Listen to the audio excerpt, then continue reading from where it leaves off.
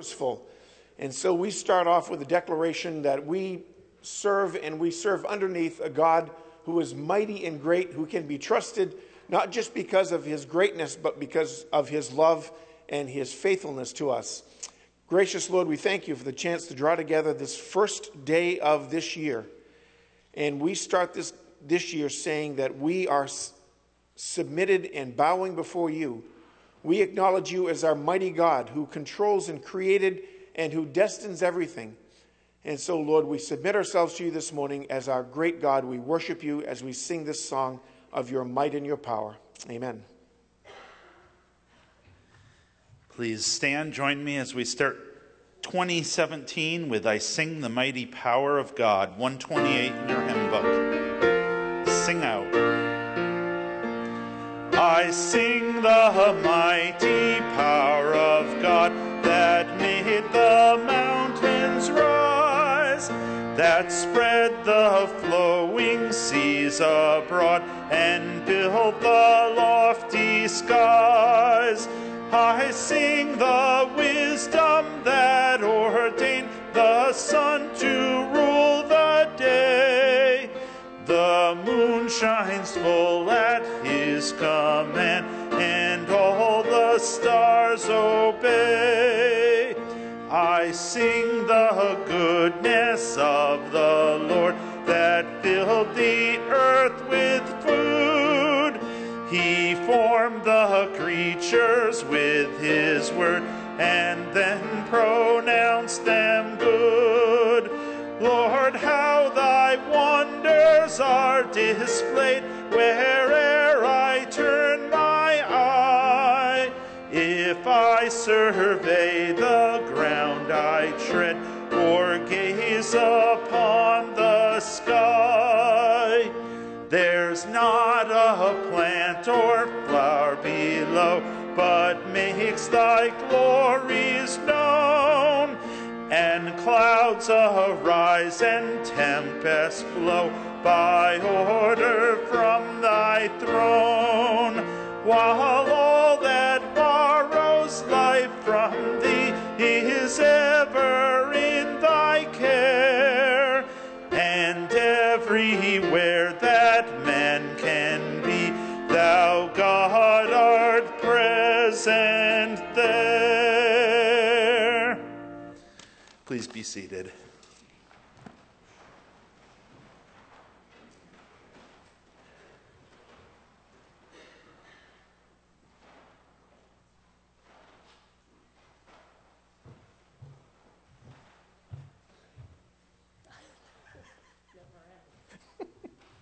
Good morning, everyone. I'll be reading, let's find out. Psalm 135, I just found out about 10 minutes ago. Psalm 135, it's, I am told, on page 616 in your pew Bible. Psalm 135. Praise the Lord, praise the name of the Lord, praise him, you servants of the Lord. You who minister in the house of the Lord, in the courts of the house of God, praise the Lord, for the Lord is good. Sing praise to his name, for that is pleasant. For the Lord has chosen Jacob to be his own, Israel to be his treasured possession. I know the Lord is great, that our Lord is greater than all gods. The Lord does whatever pleases him in heavens and on earth, in the seas and all the depths. He makes the clouds rise from the ends of the earth and sends lightning with the rain and brings out the wind from his storehouses. He struck down the firstborn of Egypt, the firstborn of people and animals. He sent his signs and wonders into the midst, Egypt, against the Pharaoh and all his servants. He struck down many nations and killed mighty kings. Sihon, king of the Amorites, Og, king of Bashan, and all the kings of Canaan. And he gave their land as an inheritance to his people Israel. Your name, Lord, endures forever. Your renown, Lord, through all generations. For the Lord will vindicate his people and have compassion on his servants. The idols of the nations are silver and gold made by human hands. They have mouths but cannot speak, eyes but cannot see. They have ears but cannot hear, nor is there breath in their mouths. Those who make them will be like them, and so will all who trust in them. All you Israelites praise the Lord. House of Aaron, praise the Lord. House of Levi, praise the Lord. You who fear him, praise the Lord. Praise be to the Lord from Zion, to him who dwells in Jerusalem. Praise the Lord. Good morning. Will you just bow your hearts in prayer with me for this praising of the Lord? Father, we thank you for such a magnificent psalm to begin our first Sunday in the new year. Lord, we pray that you would just quiet our hearts this morning and that we could truly give you the praise that you deserve. Father, help us block out all that distracts us, and may our minds just take a moment to just dwell on you and your greatness. Lord, the words of this psalm are so rich and full of all that you do. As a congregation, we want to just unite our hearts in praise, Lord. And just as I was thinking of this prayer, Lord, I thought how inadequate my words are to describe the greatness of you, Lord. But Father, we can praise you this morning for what we have experienced of you and what is so true of you. And we can say, great and mighty is our God. Father, we praise you because there is none like you. You have called us your people who hear your voice and follow. And it is just wonderful for us to contemplate this morning for a moment that we are truly yours and that you are our Father. You are the perfect Father, the loving Father. And when life here on earth gets too hard and difficult for us, when we get discouraged or feel heavy burdens, Lord, you say, bring them to me and leave them there. You remind us again that there's nothing that is too hard for you. There's no problem, no situation, Lord, that you don't have a plan for. Lord, you know the secret longings of our hearts. You know our deepest hurts. You know our failings. And yet you still say, come. Come to me and I will make good of it, Lord. Father, you have been ever present. You are our rock. You are our shield. You are our shelter. So we can praise you, Lord, and just say there is none like you. Father, you also have given us Jesus Christ to take our place. How amazing. We can't even fully comprehend that, Lord, when we think of our own sinfulness, all that he has done for us. Father, you're faithful to forgive us again and again and again, and you pour out your love to us. And your love knows no limit, Lord, an everlasting love. Help us to love others with that type of love. Father, there is none like you, so we can praise you this morning because you're all these things and you're so much more in our life. Help us to begin this new year, this morning, this day, this week, the months to come, with praise every day on our lips to you. And Father, as the psalmist has said, bless us, bless our congregation, bless us here, Lord, as we gather together to honor you. And may we give you the praise and the glory in Jesus' name. Amen.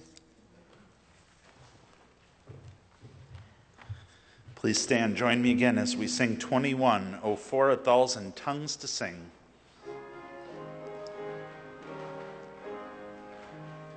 Oh, for 1,000 tongues to sing my great Redeemer's praise, the glories of my God and King, the triumphs of his grace.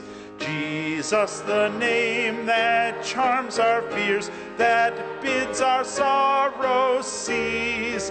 'Tis music in these sinners' ears, 'tis life and health and peace.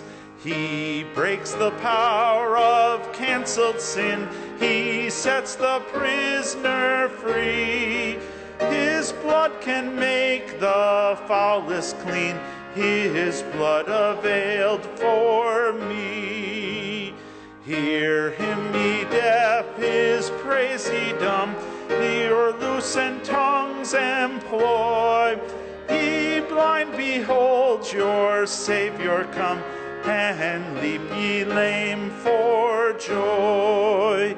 My gracious Master and my God, assist me to proclaim, to spread through all earth abroad the honors of thy name. Please be seated again.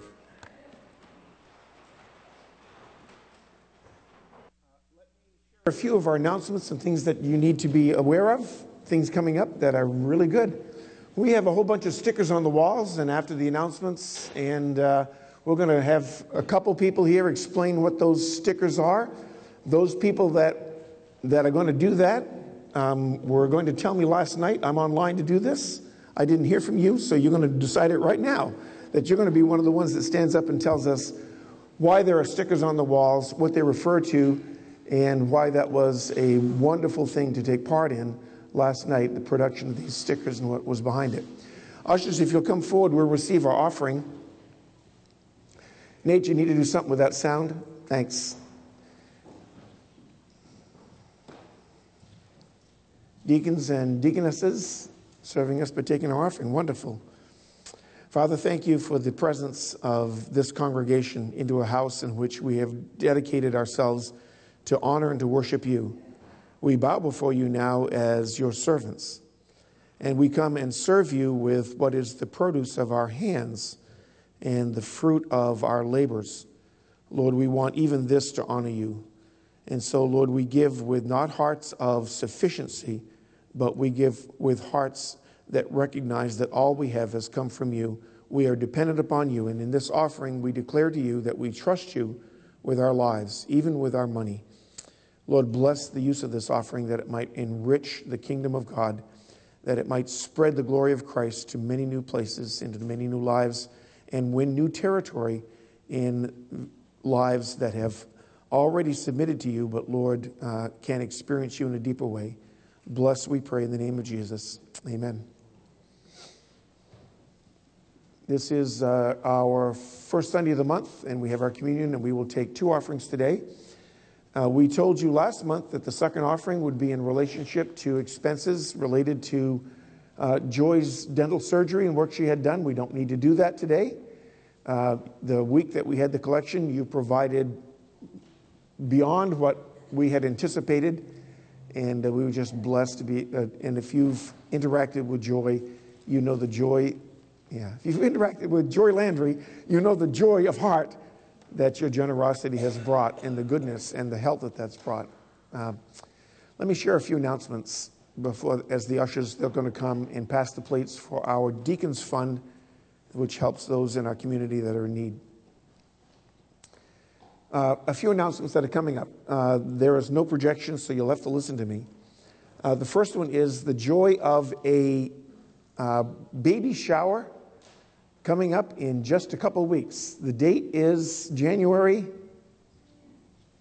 9, and it's going to be here in the evening at 7 o'clock. And if you have seen the biblical phrase is great with child, and that's not relating to size, that's relating to the beauty and the wonder of Bianca's pregnancy. And this is a great thing, and that's what it means to be great with child. And we want you ladies, it's sad that this is a ladies' event, but we want you ladies to come out and just make sure Bianca knows that she is loved and provided for, and God has remembered her in this congregation. This is somewhat will be surprising, not just to her, although it's not a secret. She knows it's coming. But the fact that she has come here, found Christ, found what it means to be a part of a people of God, and that we would step forward and do this. I don't know what is the part of whether they do this in Romania regularly, but I can tell you this shower will have an impact on her and on her family, and even back in Romania, she tells the story. So, ladies, come out on the 9th at 7 o'clock for the baby shower. In the month of February, we will have the first of two seminars. February 25th, that weekend, we have a guy by the name of Glenn Havermacky, who actually comes from Dave's dad's and Peggy's church down in Wallingford, Connecticut. He's going to come and just challenge us with a seminar about grandparenting. Not just about how to be a courageous grandparent, but how to be a grandparent that has a vision for what God can do through you to bless your grandchildren and those that are a generation beyond your first children. Courageous Grandparenting, the seminar will take place on Saturday. Then Glenn will stay with us and also take part on Sunday. He'll be here in 3 weeks to give us a kind of a prelim and excite us about the seminar. And if you are a grandparent, you really owe it to your grandchildren to be here for this. It will help you realize the wonderful gift you've been given and help you understand how to really make an impact in that generation's life in a way that keeps doors open. So oftentimes there's, anyway, it will be helpful to you. So the Grandparenting Seminar, we'll need you to sign up for that. There will be a fee to take that, to bring Glenn up. There's a fee attached to that, as well as a great book for you to have during the seminar and to read afterwards to guide you in how to make a wonderful impact on the generations down from you. Then the next month, we're having Daryl Whitmer from Monson, Maine. He leads a group called A2A. It is a group that goes around mostly New England and talks to people about how to understand and explain and to set forth what they believe, especially in relationship to the other teachings that would pull people away from biblical truth. So A2A is a group that focuses on apologetics, speaking for the faith, and winning people to Christ through a credible explanation of what is biblical truth. Daryl will be here on the March 25th, and that'll be another Saturday and Sunday weekend for us. Also, as we get further along, we'll have signups for that as well.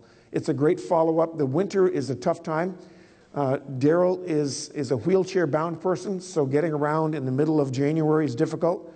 So he put us off from the middle of winter and said, can we do this once weather starts to improve? And so, but it will still treat it as a follow-up to Rael's apologetics class, and you'll hear from people that have a great credibility in New England as teachers of apologetics. 2 great things coming up before us, as well as for the ladies, a great baby shower coming up. Thank you for being here on this first day of the year. It's a day that we want your attendance here to be a statement to God that we have prioritized you for this whole year. We're starting our year with you, and we want to journey this whole year together with you, God. Let me pray to that effect. Father, you have put us in the midst of an environment and a world that has so many pulls and tugs on us. We want you to know today, Father, that we have given ourselves to you, and that's why we're here. We're here to not just receive, but to give, to declare, that you might see and you might know that we have made a commitment to you. And so, Lord, we thank you for the opportunity to be here and draw into your presence and to worship and to declare your glory. Lord, you have blessed us already, though it was still the end of 2016. You have already blessed us leading into today. Now, Lord, give voice to those who were impacted last night, that we might as a congregation begin and journey through this year and end this year more deeply in love, more intimately involved with you, hearing you and being in your presence. We pray in the name of Christ. Amen. There are stickers on the walls, and I'm going to ask a couple people to stand up. That maybe the first person can just explain why there are stickers on the walls and what they represent. There were about 40 of us, 35 of us here last night. Wendy?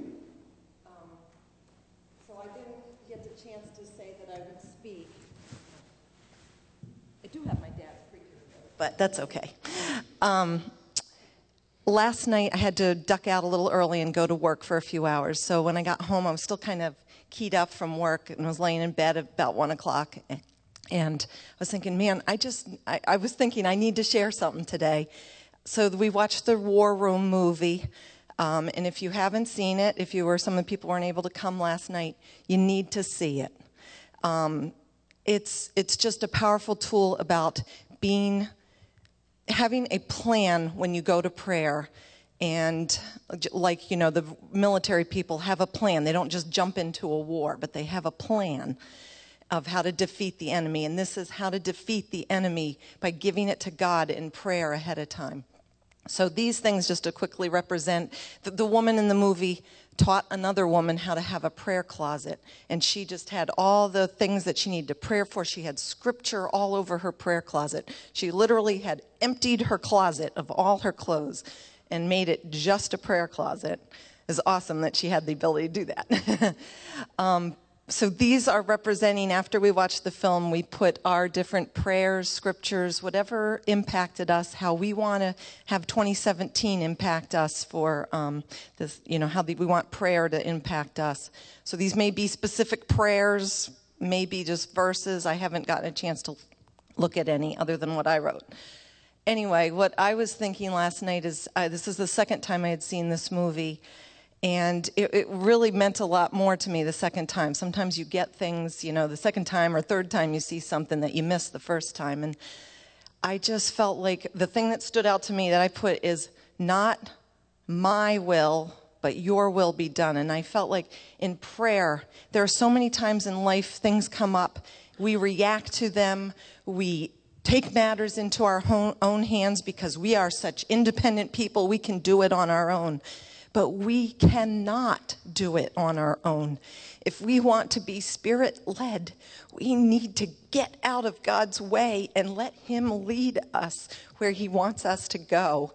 And that just really hit me last night. We need to get out of God's way and go along behind Him with Him leading us.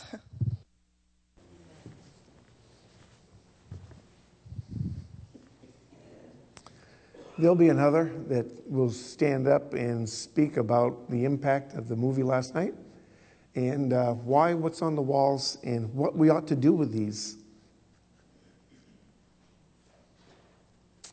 Don and then Daryl. Don, you're first. And when you're done, if you'd Daryl, if you'd walk down and collect this from Don.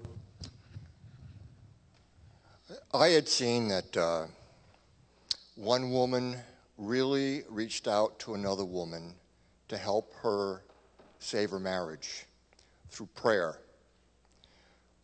I saw that she was starting to mentor another woman, and it brought back many flashbacks. And it started back when Marvin's dad reached out to us, Joanne and I, a long time ago. And we had a small group, and we moved to Charleston, South Carolina, and some others reached out to us. And over the years, some men reached out to me and spent some time with me. And I had memories of that's what was going on last night. This woman reached out to another woman to mentor.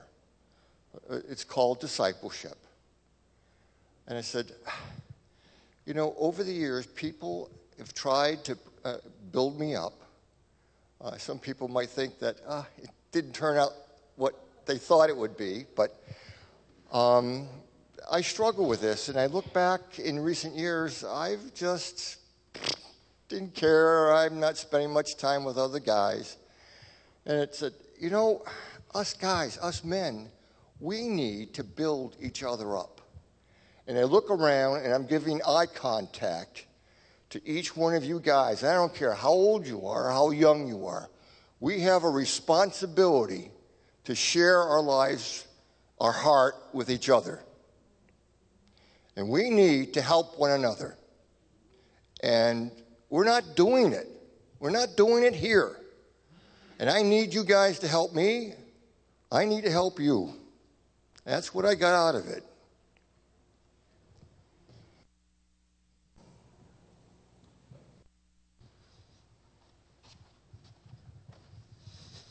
I was one of those ones that hadn't seen the movie yet. There was about a third of us last night, I guess, that didn't see it.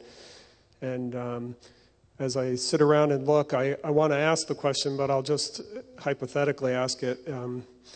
Have you seen the movie yet? Like Wendy said, there's not a better way of spending 2 hours, other than maybe praying, than watching this movie. And many of us watch enough TV during the week or month where this 2 hours would just really benefit and bless you. I shared last night, And I really echo what Wendy and Don just shared. I shared last night that I was challenged and convicted by how unorganized, I guess I would say, my prayer life is. And it challenged me to become more committed and more dedicated to faithful prayer.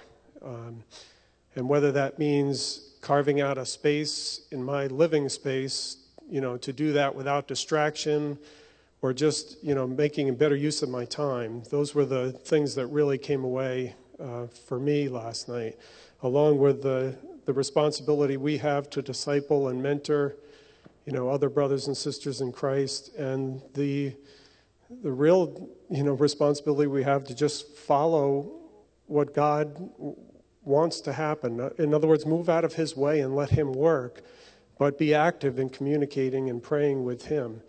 I think it was at the end of the movie that this verse popped up. I wanted to read it, and then I wanted to pray for us as a congregation. It was 2 Chronicles 7:14, and this is where the Lord appears to Solomon after building the temple. The Lord says, "If my people who are called by my name will humble themselves and pray and seek my face and turn from their ways, then will I hear from heaven and will forgive their sin and will heal their land." Then the next verse actually goes on and says, "Now my eyes will be open and my ears attentive to the prayers offered in this place." And I'd just like to stop for a minute and just pray for us as a congregation. These verses just pop out. I mean, I had some notes here. I think Phil prayed for this during our revival, or preached from this during our revival theme, and just the humbling, the seeking, the praying, the repenting. This just demands that we just stop and pray for our body. Heavenly Father, Lord, I thank you for this movie last night, and I thank you for the impact it had on those that came out. And Lord, I pray that as a body, we would humble ourselves. We would recognize our need for you. We would repent when repentance is required, Lord. And we would seek after you faithfully in prayer. Lord, make us a congregation that sets prayer a priority, not only in maybe the closets of our house, but in our Wednesday evening prayer meeting, in our Sunday morning worship service, Lord. I know Phil has led us in that direction, and I just thank you for a pastor that has just not stopped reminding us the importance of prayer.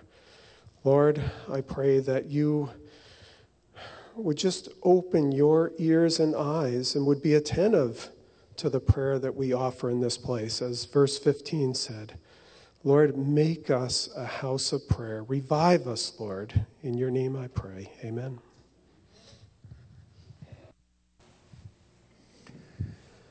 Those that were last night, you understand what's on the walls, and perhaps you put one up. We are going to take just a moment or two and have a time of prayer as a congregation, and we're going to enter into our prayer closet. The title of the movie was The War Room. And the place where battles get taken and get accomplished is not in the kitchen. It's not in the living room. That's where we battle with each other. And that's where that's where we get defeated. And that's where we get trodden down. That's where we lose, is when we're fighting in the kitchen and we're fighting in the living room. We need to take our fighting into a closet. We need to take our fighting and our battling into the place where we battle against the enemy by engaging the one who has the resources to defeat him and his influence in our lives. And so the title of the movie was The War Room, because the war room was that closet. While we have set aside a closet, we took one of our rooms here in this church. It was kind of like a closet, and it was filled with the things that were, the closets are filled with clothing and decorative and things. And we just emptied that out. We took the books out of there, we took the magazines out of there, we took the videos and the films and the CDs out of there, and we put them someplace else. They're very valuable things, and we treasure them, and they're good, make use of our library. But we said we need a spot that is a closet for us where we can go and pray, and that's right around the corner. That is our prayer room. And it is a great place for you to go into and engage together, especially together with somebody in battle. But this room here, if you actually think about what this room should be for us, this should be our war room. This should be where we come into the presence of God and we lay ourselves before Him and say, God, we come to you because only you are the one great enough to deserve praise. Only you are the one who's mighty enough to demonstrate something that is praiseworthy. And God, we need you in our lives. This space is dedicated to that, for the praise of God, in the presence of God, and that we might have the prayer directed toward God.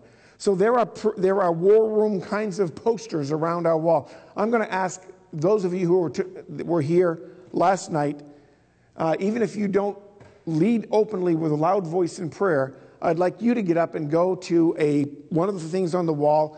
And then I'd like 4 or 5 of you actually to pray off from what's on that wall. It might be a Bible verse that you're going to claim for this year. It might be a prayer request. It might be something that is a call to a change of life. If you were at the last night's war room viewing and activity and prayer time, get up and stand around one of these things, and then I'm going to ask 4 or 5 of you to lead in prayer.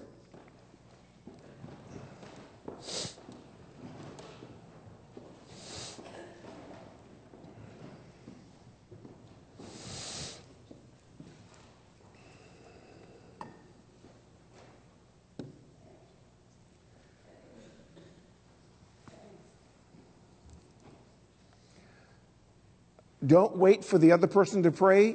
You just begin praying after I'll start. Father, we come to you because only you are the one who has power to do the amazing things that are necessary.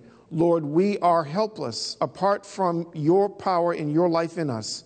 And so, Lord, we pray to you now because you are the one who has power and who has wisdom and who has love and goodness. Hear our voices.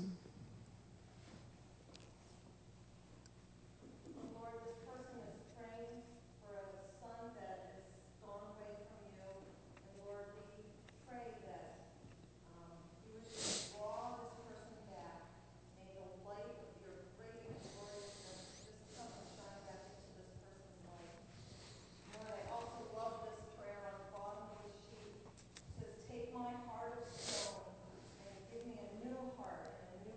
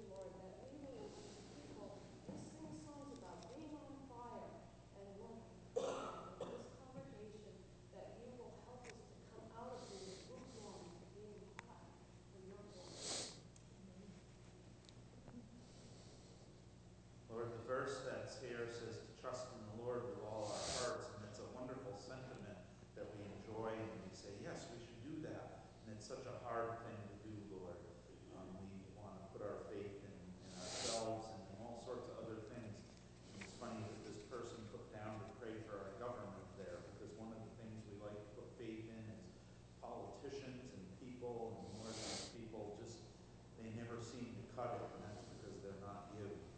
Lord, help us to put our trust and our faith in you. And Lord, help us to pray for our leaders, that they would also follow your leading as well. Lord, help us to not have anxiety and worry, because we have a God who will take our cares, and you're a faithful God who's worthy to take care of things. So Lord, help us to trust in you with all our hearts.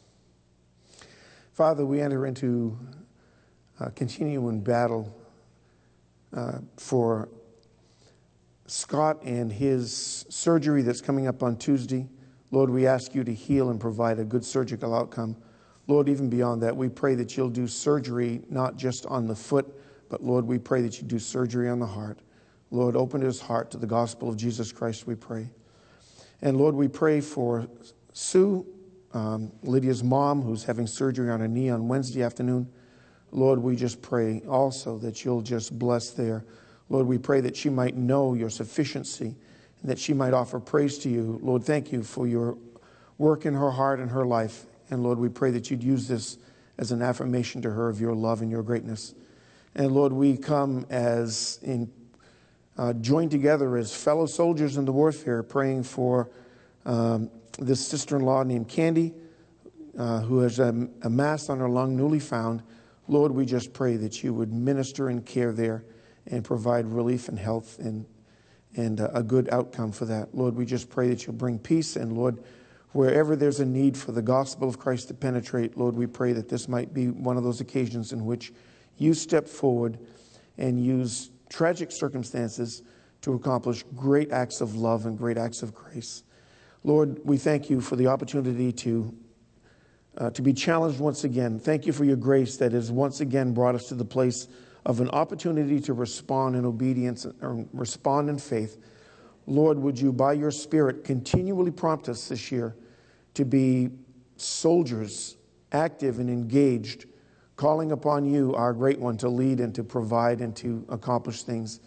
Lord, as has been said, we are weak and we are failing, and we have no power in ourselves apart from the power that is expressed through you in our lives. And so we submit ourselves to you. Lord, let this be a congregation that this year enters into the war room. We pray in the name of Christ. Amen. You may be seated. Thank you, those that stood up as an affirmation of last night's great work of God. We're going to sing some songs now about worship before we have our communion time.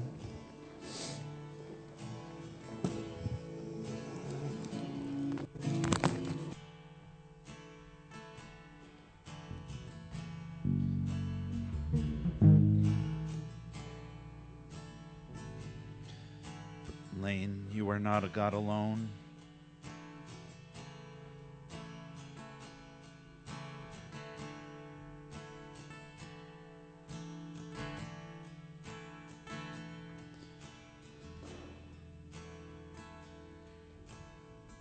There it is. You are not a God created by human hands. You are not a God dependent on any mortal man. You are not a God in need of anything we can give by your plan. That's just the way it is.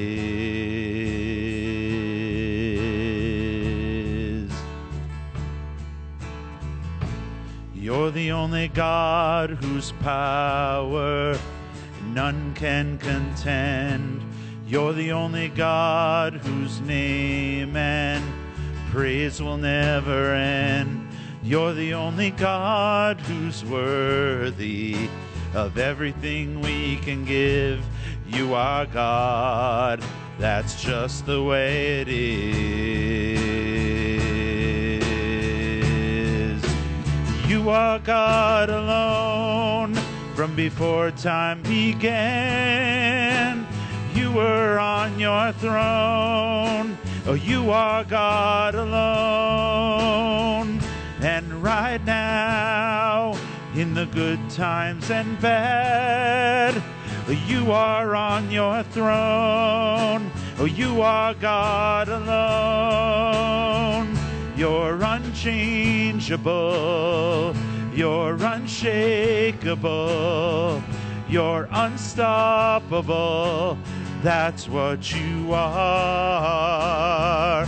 You're unchangeable. You're unshakable. You're unstoppable. That's what you are. You are God alone. From before time began, you were on your throne. Oh, you are God alone. And right now, in the good times and bad, oh, you are on your throne. Oh, you are God alone. You are God alone.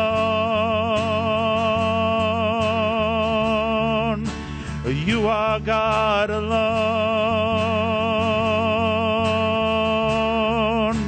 Oh, you are God alone.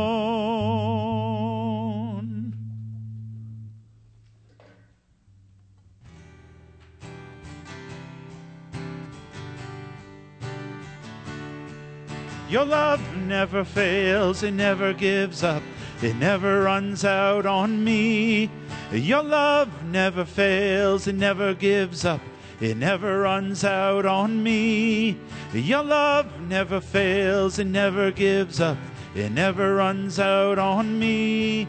Your love.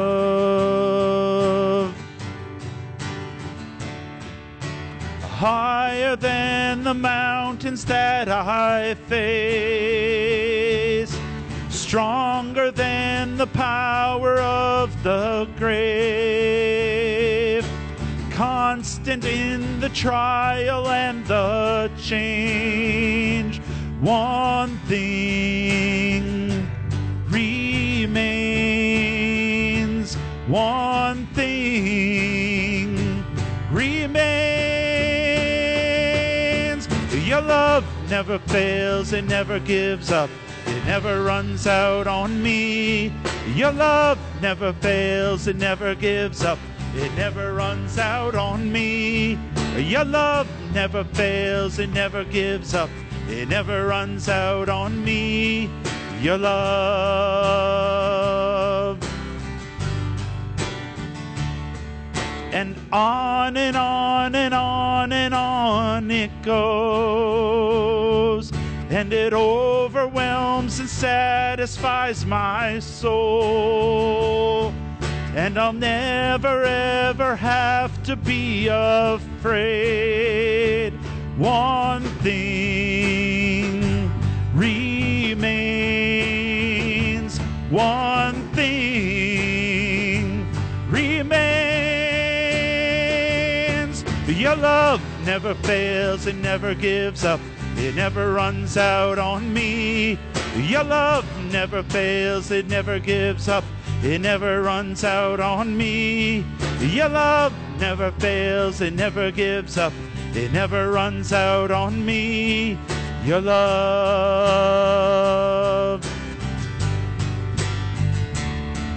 In death, in life, I'm confident and covered by the power of your great love. My debt is paid. There's nothing else that could separate my heart from your great love. Your love never fails, it never gives up, it never runs out on me. Your love never fails, it never gives up, it never runs out on me. Your love never fails, it never gives up, it never runs out on me. Your love. Your love never fails, it never gives up, it never runs out on me. Your love, it never fails, it never gives up, oh, it never runs out on me. Your love never fails, it never gives up, it never runs out on me. Your love. Your love.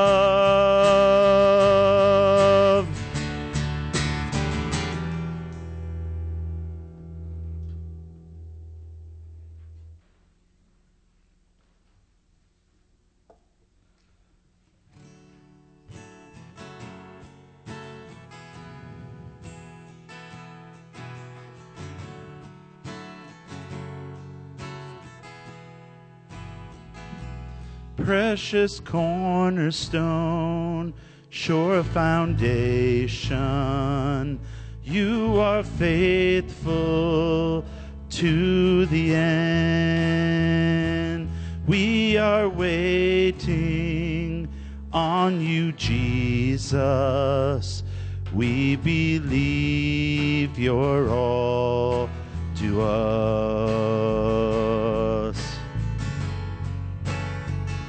So let the glory of your name be the passion of this church. Let the righteousness of God be a holy flame that burns. Let the saving love of Christ be the measure of our lives. We believe you're all to us.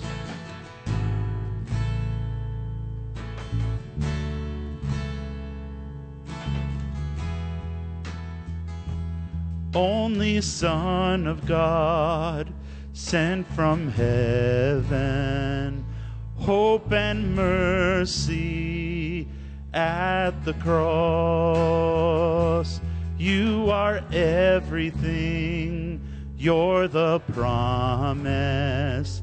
Jesus, you are all to us. So let the glory of your name be the passion of this church. Let the righteousness of God be a holy flame that burns. Let the saving love of Christ be the measure of our lives. We believe you're all to us.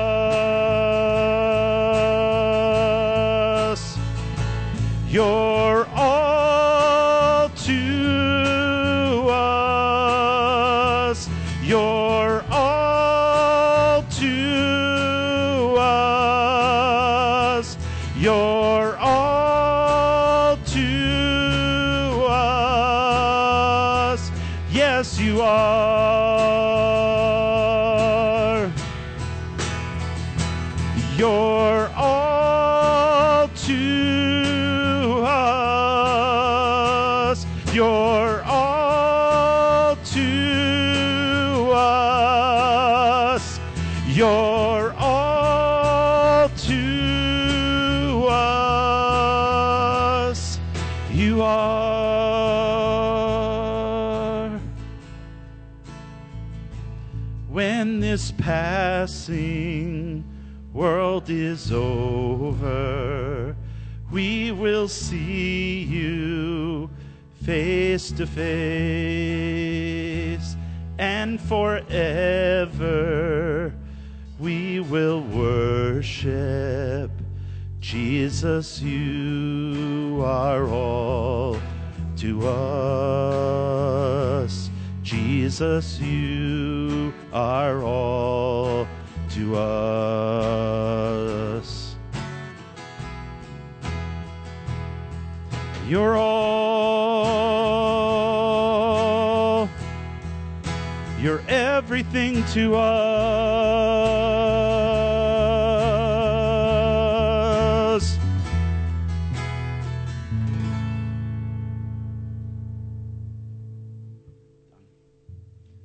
You may be seated.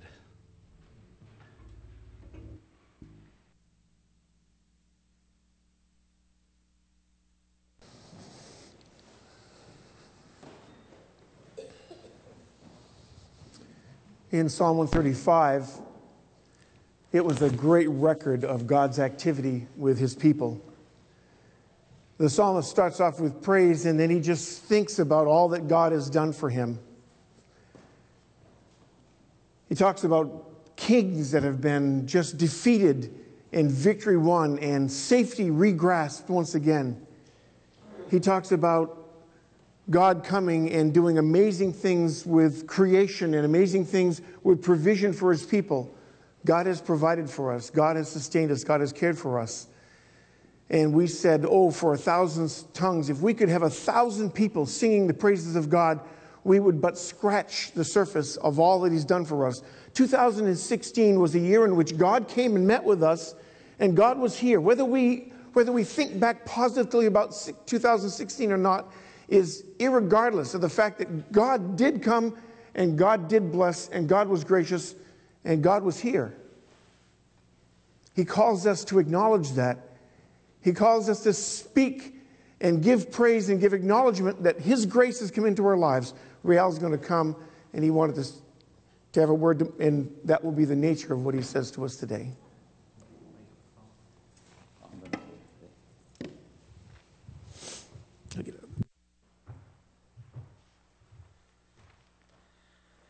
I would like to thank everyone for their prayers and your concerns and your cards and your support. I'd like to praise God for his great love and care. I'm going to try not to cry, but I don't know if I'll be able not to. I got a card, and in that card it had this verse this week. He performs wonders that cannot be fathomed, miracles that cannot be numbered. And what I experienced this week, 2 weeks ago, those miracles that cannot be numbered, first of all, he spared my life. And I thank him for that.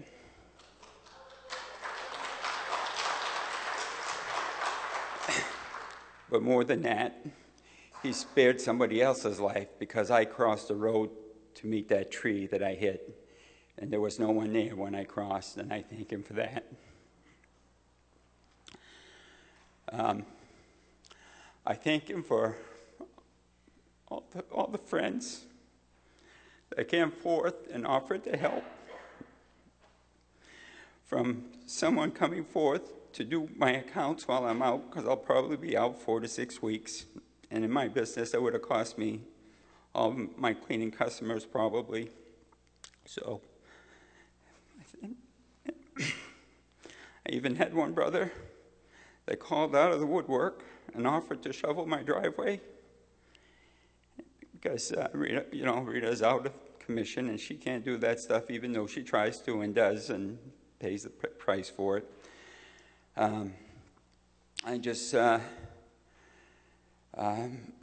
The doctors, when I went for my follow-up visits and when my regular doctor, who's an osteopath, came to my house to do a house call, and when I greeted him at the door, he was in shock. He couldn't believe, after the reports he had received and read, that I was able to walk without pain. I've suffered 6 broken ribs, but fractures in the spine.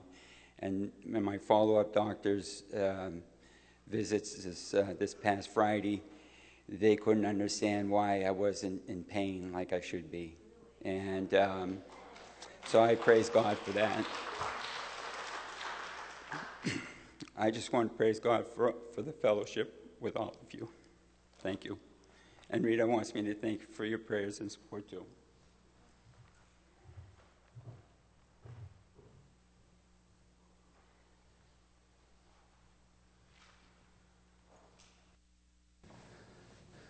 Oh, for 1,000 tongues to sing our great Redeemer's praise. We come and celebrate communion this first day of the year.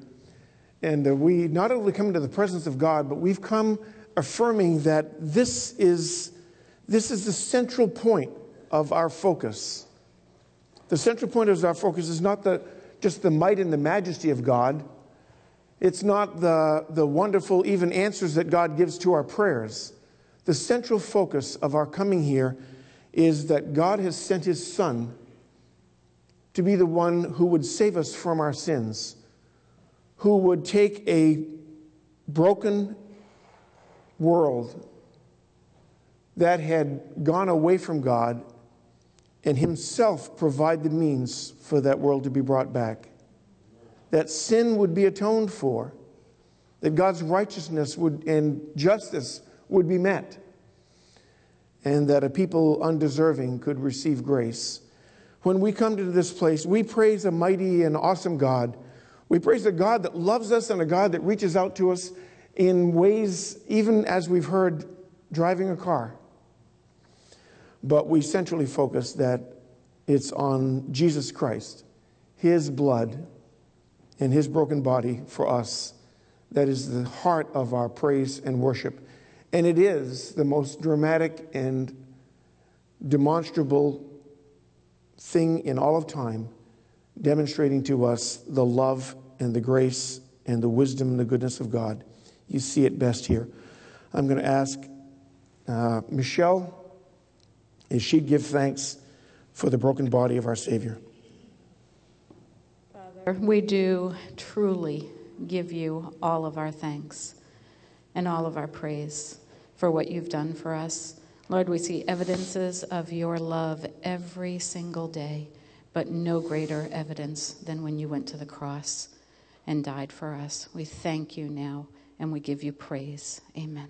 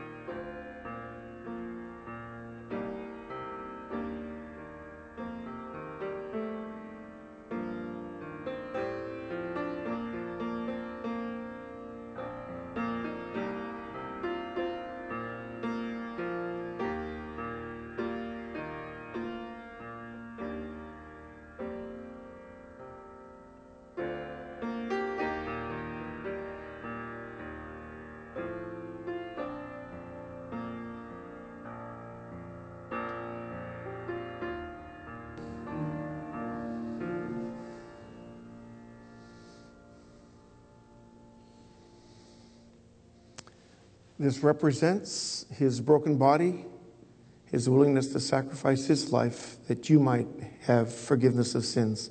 Take, eat in remembrance of him.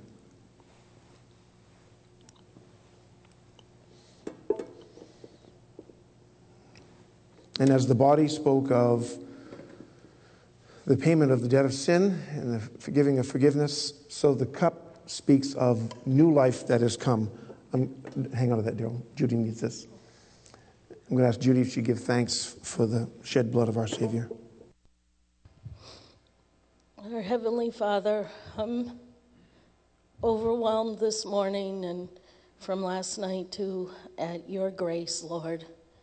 You are the only God that is the most high priest in the order of Melchizedek that sacrificed yourself for us, Lord. And in this representation of your body and your blood, Lord, thank you for this, that we become your living stones, Lord, and that you are our precious cornerstone. Thank you, Lord, for this. Thank you. We don't deserve anything, and you lavish yourself upon us. You became Emmanuel, God with us. And Lord, I pray that you would enable us through your Holy Spirit living within us to deliver grace and love and to live in the power of the cross that you died on, Lord, and that the victory you have already won would be lived out in our lives. Amen.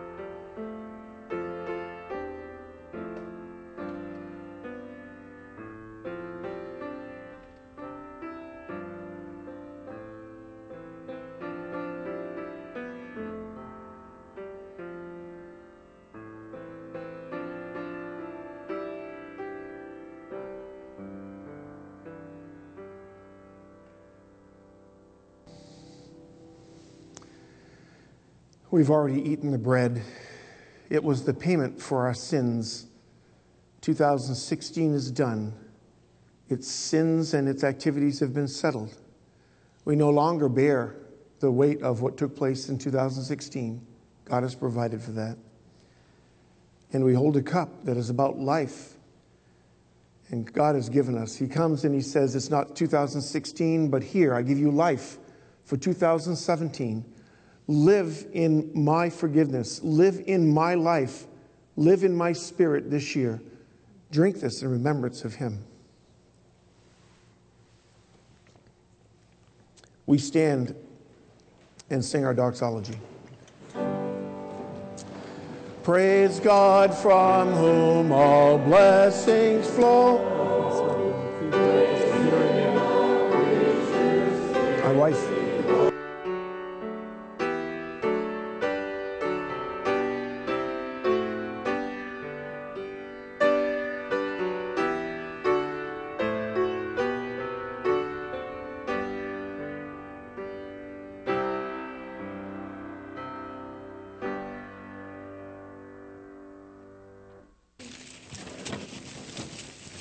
Any better? In every way, we want to honor those people who sit down front and not have them have to look at a tree the whole time. Now you may be seated. I want to share briefly from the Word. I want to get us back into the story of Jesus Christ. I'm going to drag it a little bit more. Good. It's very heavy and it's a great tree. After the service, it would be great if you'd come up and take one or two of those red tags and take them home and make them a matter of prayer. Some of them are intended just to be offerings on the tree. That's fine, but it would be great to continue on with this prayer. Come up after the service and take one or two of them and take them home and make them a point for prayer. I want to get back into the story of Jesus. We've been talking, kids' church. Yes, sorry, it dawned on me. Andrew, nice to see you back. We've got a few kids headed out. I promised to preach long so you don't have to cut your kids' church short. It's a sacrifice I'll make. As God has progressed us along, he brought us into a real wonderful exposure of who his Spirit was. And we finally, as a church, I think not finally as if it hasn't happened before, but in a new way, we gave understanding and we gave value and we gave worship and adoration to God's Spirit. And we come to understand the work of the Spirit and our dependence upon the Spirit in a new and vibrant way. But as we listen to the Spirit, we will hear one thing from the Spirit: Jesus Christ. Jesus Christ. Pay attention to Jesus Christ. I want to tell you about Jesus Christ. The Spirit's voice is a voice that honors and exalts Jesus Christ. And after we finished talking about the Holy Spirit, we said we should find out more about who this Jesus is. And so we set out through the book of Luke, the longest and probably the most detailed of the gospel records about the life of Christ. We want to know Jesus. We want to, it was written to be a credible witness for who he was. It was written that we might believe in this credible witness, but it was really written that we would adore this credible witness. It's not enough that we come and see the record and see it as being, okay, this is the story. There's reliability here. Luke did his research. That would be a great outcome. That you might believe that this person was who he said he was would be a great outcome. But more than to believe that you would adore this person, as we go through, we want you to develop a love and appreciation and just an open heart and a sensitivity and a giving of your heart to him. Not just an agreement about who he is, what he did, but a giving of your life in just wonder and adoration of who this man was.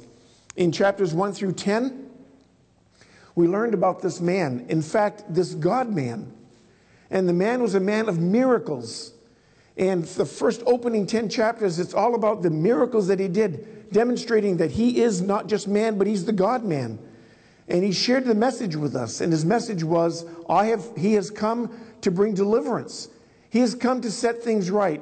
He has come to open the prison doors for those of us that have been held prisoners to sin all of our lives, and to release us from the bondage that we have to the enemy and the evil one who has captured us.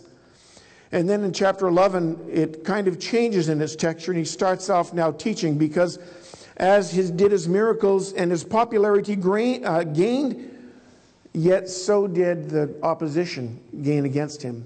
And we saw a turn in chapter 11 where now Christ steps back from demonstrating who he was and starts teaching how we need to respond to him. And we pick it up this morning in chapter 12. Today we find Christ preaching to probably the largest crowd that gathered. The numbers of people that gathered are in the thousands, perhaps 10 or more thousands. People gathered in this teaching.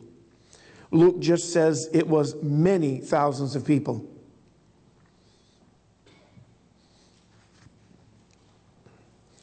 It was in our fan and follower series that Kyle Idleman, the pastor who developed that series, said that as he contemplated the thousands of people that were going to come to his church on Easter Sunday, and he pondered, how do I speak to these people, these thousands of people? What do I say to them in their presence that will just be so captivating? And he looked and says, how did Jesus talk when he was in the presence of thousands of people? And Idleman said he was just shocked to find that when Jesus met with the thousands, he challenged them. He challenged them deeply with their need to turn their lives and to follow Christ and to pay the price of obedience and submission and surrender to Christ. Christ here is in this passage preaching to his disciples, but he's speaking in a way that others around him can hear. Let's turn to chapter 12 of the Gospel of Luke.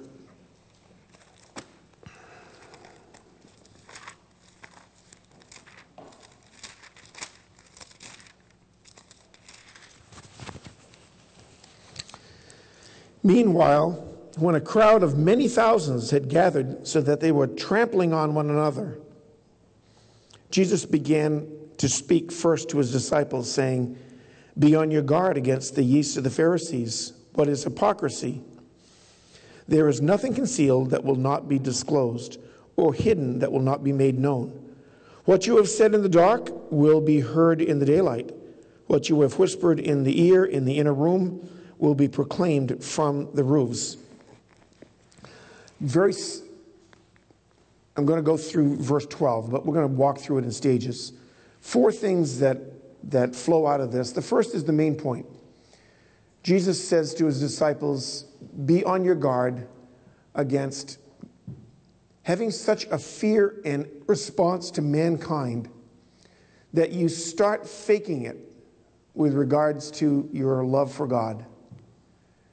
Be of primary concern here that you not pick up this yeast of the Pharisees, whose whole lives are a sham.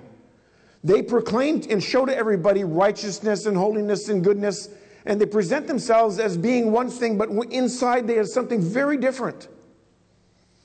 Jesus says, disciples, we're at a turning point in the ministry. I'm no longer telling you who I am. I'm now talking to you about your response to me, and your response needs to be one of sincerity. That how you present yourself in relationship to me is one that is true and real. It is not like the Pharisees, this yeast of theirs, and the yeast is hypocrisy. You know what yeast is?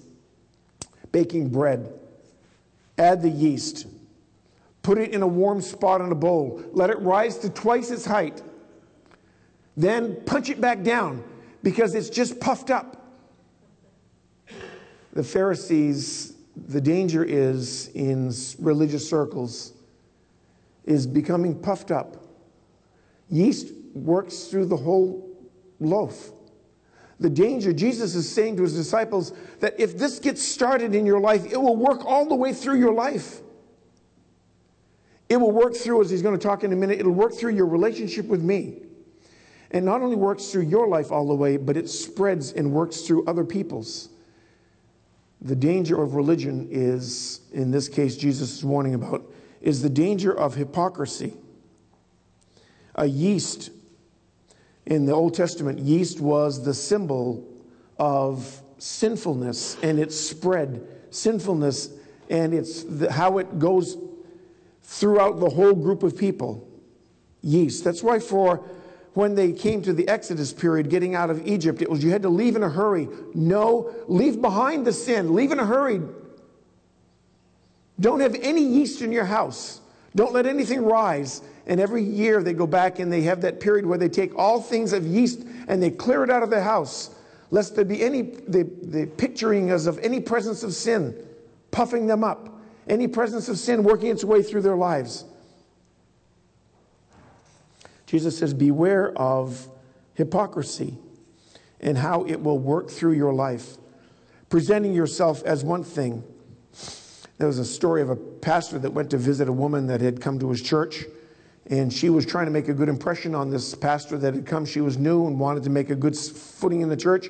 And the pastor came and sat and talked, and she said to her little girl, "Oh, Susie, would you go and get that book that's in Mommy's room in there that she loves so much?"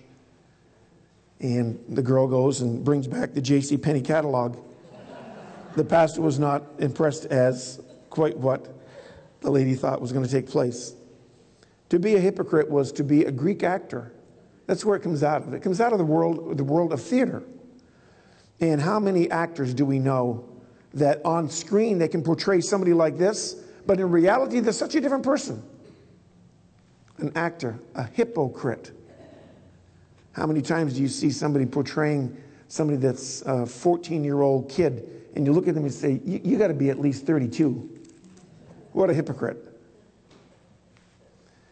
Well, it works into our lives that we become actors, playing the part of what it means to be a Christian. Playing the part. And the reason, the drawing thing for hypocrisy is that it has to do with the eyes of other people around us. To be a hypocrite is to be deliberate in your deception so as to appear to others. That's an important part of it, to appear to others what you are not to yourself. And there's a certain intentionality to this. It's what we are not, and even what we intend not to be. It's not a hypocrite to say, I want to be righteous, and I'm going to live as a righteous person, and I'm going to try to achieve to that. And I'm going to try not to demonstrate all my brokenness and my sinfulness in front of everybody. That's not what being a hypocrite is. Being a hypocrite is I'm okay with my sin, and I like my sin, but I don't want anybody to see it. And so I'm going to present that I'm not a sinner. Uriah Heep, Dickens wrote about Uriah Heep, the most humblest man on earth. And his advice to his son was, you can get ahead by being humble. So put on a facade of being humble. Put on a facade of being righteous. Put on a facade of loving God. Put on a facade of obeying God. Put on a facade of being faithful to God. Because that's how you get ahead in the eyes of people. And that's what we're interested in. 1 Corinthians 5:6. Boasting, not your good works, because that boasting works through the whole loaf of dough. The dough gets puffed up and it needs to be pushed back down. 1 Corinthians 4:5 says that everything, the truth about you, is going to be brought to light. There is coming a day when we'll all see exactly who you are. That day's coming for all of us. You're not judged. Those that are followers of Christ are not judged for that, but it's made obvious, it's made clear. We're going to get to see everything that Christ has forgiven. Ecclesiastes 12:14 says, every deed will be brought to judgment, including every hidden thing. Paul said that everything is going to be brought to light and all matters exposed. That's what he says in the text here. Beware of hypocrisy, of faking it or fudging it in front of people. There's coming a day where that's going to be figured out. If it's not figured out, they haven't figured it out already. The reality is people are pretty good at figuring that out anyway.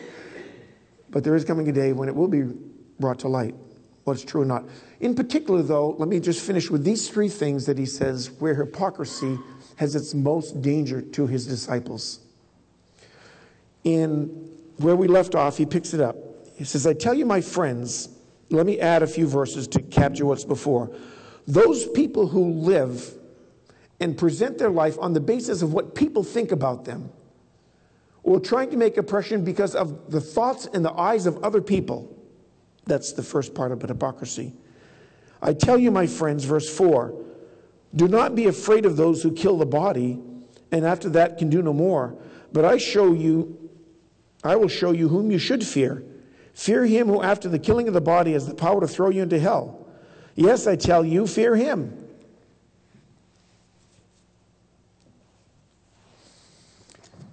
We live in so much fear of the opinions of other people. That's what hypocrisy builds its life on. And the warning here from Jesus is that if hypocrisy settles into your life, you'll begin to put a fear of mankind ahead of your fear of God. That you've lived your life on the basis of what you want other people to think about, what other people do. You live your life and you choose your values and you choose your obedience on the basis of them and not God. And he says you ought to not be afraid of them, you ought to be afraid of God. These people can make you feel miserable today. These people can take your life today. These people can make you feel like nothing today. But God, if you don't live on the basis of honoring God and loving God, it will be an eternity of that. The shame that you are concerned about today and why you arrange your life to be hypocritical today, that shame will last forever. If you've chosen man's values and man's opinion ahead of God's opinion.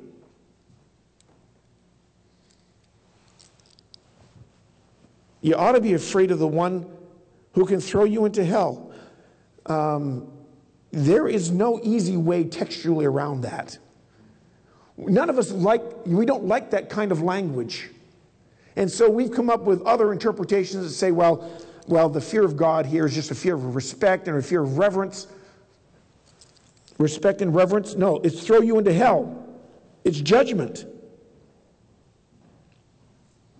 Those people whose lives are lived on the basis of the worship of man are people whose lives are not lived on the basis of the worship of God. And the outcome for them is not heaven, but the outcome for them is hell. We don't preach hell very much anymore. We don't put that in our vocabulary very much anymore. We don't put that in our witnessing much anymore. How many of you have spoken to your lost relatives and said, I fear for you. I fear for your eternity. Your eternity is one of hell. Man, that's just repugnant to evangelicals today. And yet it is so common and pervasive in the scriptures.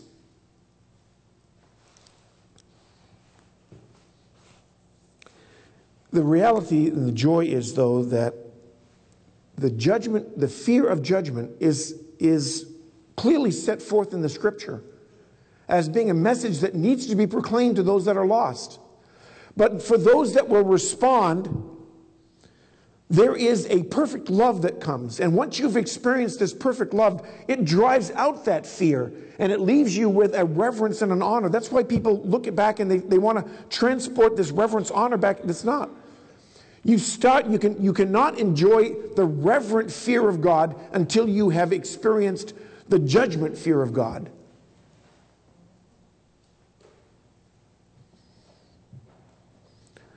This verse humbles us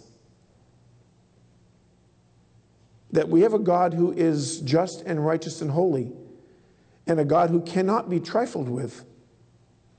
Don't play with your eternity. Don't fake it and think that somehow it's going to work. But then he speaks words of great comfort and encouragement. He says in the text, I tell you, fear him. Are not 5 sparrows sold for 2 pennies, yet none of them is forgotten by God? Indeed, the very hairs of your head are all numbered. Don't be afraid, you're worth more than the sparrows.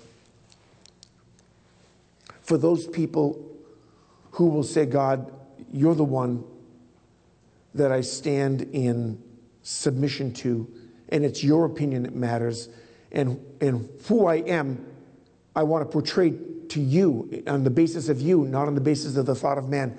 Those people find a God who cares. They understand the care of God.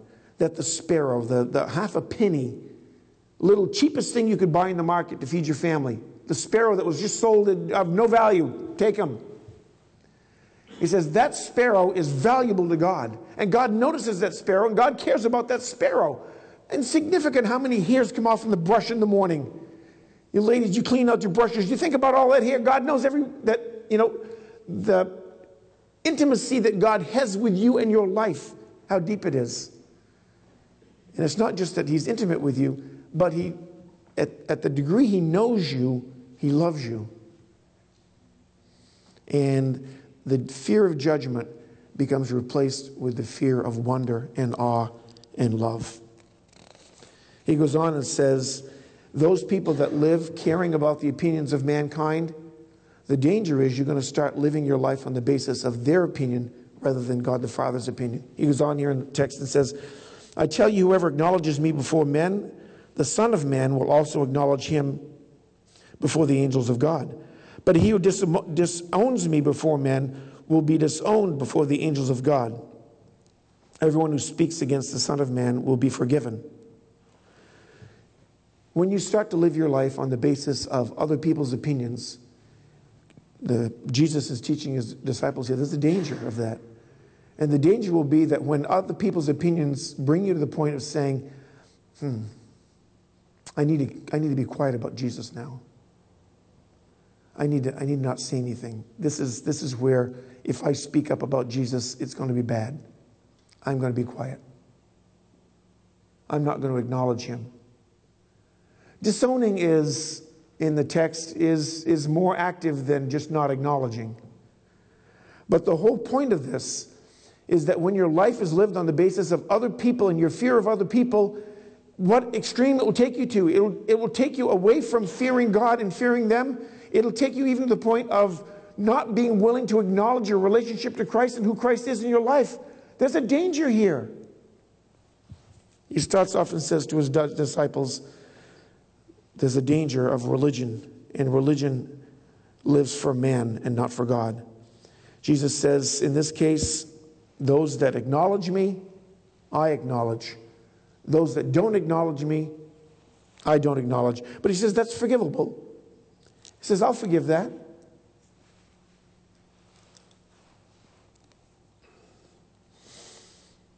In Manila, there's a big billboard, at least there was when we lived there. There's a big artery called EDSA. It's the belt line kind of a thing. It's, 6 lanes each direction. It's right in the heart of the city.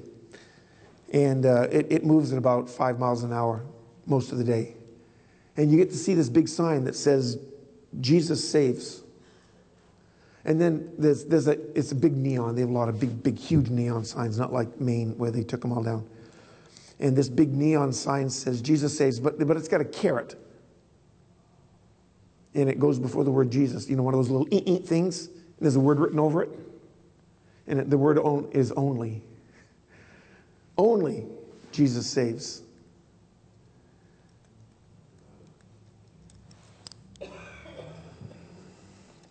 There is recovery for those that have been silent instead of a witness for Christ. Christ says, I forgive that. I understand. There's forgiveness for that. The third danger here of those that will live with hypocrisy is found here in the second half where I just left off. Anyone who speaks a word against the Son of Man will be forgiven, but anybody who speaks blasphemies against the Holy Spirit will not be forgiven.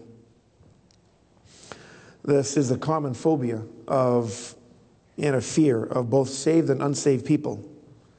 Blasphemy is mentioned 59 times in the New Testament. Here's how it's translated: to revile, to rail at, to speak evil of, to malign, to, what's my writing? To give much abuse. To profane is my definition. To profane that which is holy. Let's consider the context of all places, 3 places where this is mentioned in Matthew 12, the same passage. It's the same teaching. Mentioned in Mark 3, mentioned here in Luke 12. All 3 the Synoptic Gospels mention this. Pharisees say to Jesus, the Pharisees have been saying to the people when they saw Jesus do his miracles, remember the one about delivering the demon-possessed man? The Pharisees in the other two, Matthew and Luke, it's directly connected with this. Mark is separated by a few verses. That was in chapter 11. But it's still the context of what's going on.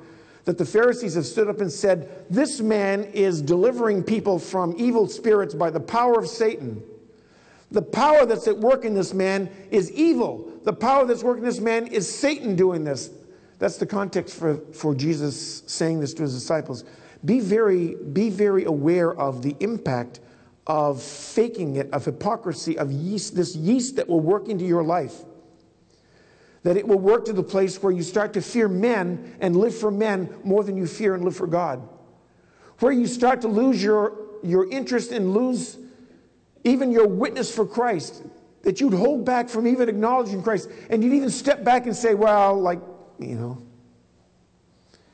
And it got to the place with the Pharisees where they actually were not only their conclusion, but here's a point about blasphemy. Blasphemy is sharing it so another person will be infected by it. Blasphemy is not just the conclusion in your heart, but it is a conclusion of your heart that gets spoken and shared. All the definitions have to do with the idea of speaking it out. Those that will speak about the Holy Spirit, that his voice, his witness, his work is not the work of God. That voice that's in my head that's speaking to me, telling me to repent, that voice that tells me to obey God, that voice that tells me to yield to him, that is not God. That's the evil one in my life. That's Satan himself. This message that's been given, I'm not going to yield to that. That's the message that's distorting truth. This is not where God is. That's what blasphemy is, spoken out to other people. So many people get worried that they've said something in rashness. And maybe I've blasphemed and said something against God's Holy Spirit. And I didn't acknowledge that this act was by God. Oh, that's not what blasphemy is. Blasphemy is coming to a conclusion in your life that this message that the Holy Spirit is bringing you about Jesus Christ, this message about who God is and what he's done in Jesus Christ, that this work of God that comes through his Spirit is in fact not from God. And when you reach that conclusion, there's no way back. How can you come back if your conclusion is that the very voice, because there is no repentance apart from the work of the Holy Spirit in your life. There is no power in you to find the truth here apart from the power that's given you and planted in you by a work of the Holy Spirit. And when you say that Spirit is not something to be listened to, it is evil speaking in your life, you've got no way to come back. It cannot be forgiven. Because it does not yield in repentance. And without repentance, there is no forgiveness of sin. The Spirit is the revealer of God in Jesus, and the Spirit is the voice of God, that this is truth. And to claim that that voice is the voice of Satan is to cut yourself off from the very power that would lead you to repent and turn to God. That's the blasphemy of the Holy Spirit. It is not something that followers of Jesus do.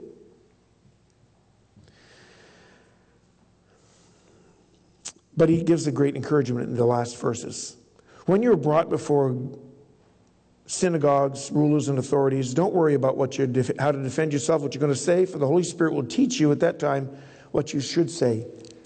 The witness of the Holy Spirit is a reliable witness and can be counted on.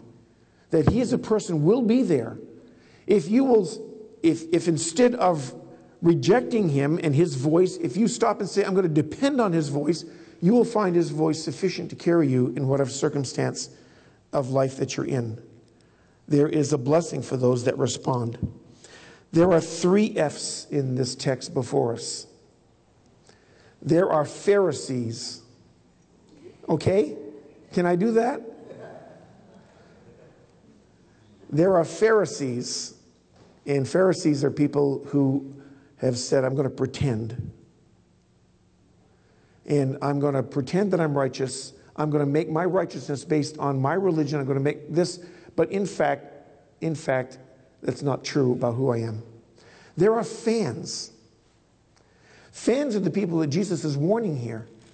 Fans are the people that Jesus is saying, you need to be concerned that this yeast, that this Pharisee, don't let it infect you. or it will work through you, and you'll find yourself even living for man instead of fearing God. You'll be denying Christ. You'll be eventually attributing that this voice is not one to be listened to. And there are followers. Those people who have said, God, I have heard your voice. I have acknowledged your Son. And I have lived in response to the fear and worship of who you are. Pharisees, fans, followers. God calls us in this text to be aware of the danger and to be encouraged with the sufficiency of God for those that will be followers of Christ. Lord, we pray thanking you for this text. Now we ask you to bless us that we might find the courage from your Spirit to live with the motivation from pleasing you and not pleasing man, from trying to gain your blessing in life and not the blessing of other people. Lord, teach us how to live transparently with each other, that we might help each other. Lord, thank you for the gift of your Spirit who comes and shows us Christ and gives us hearts to love God. Thank you, Father, for this year. We pray your blessing upon us. We pray that you will work through this year in a way that will honor Christ. And Lord, can I ask you to stand and join me in this closing prayer?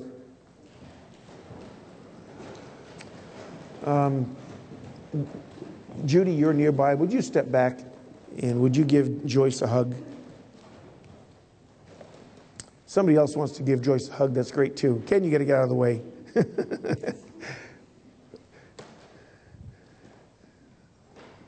Somebody needs to go over and give Ken a hug too.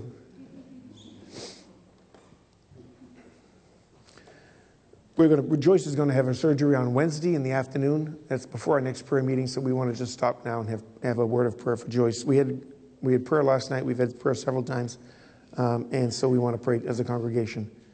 Let's join together. If you want to raise your hand and extend it towards Joyce as a statement to God that I've joined this prayer, do so. Otherwise, just pray along with me in your heart. I'll begin, and let's have 2 or 3 of you pray. Lord, hear our prayers for our sister. We thank you that you have loved her in a way that has shown her the glory of Christ, won her heart, and given her the gift of eternal life. Lord, so we pray your mercy in her life, but we pray from faith, believing and trusting you and who you are and the sufficiency of your goodness and grace in her life.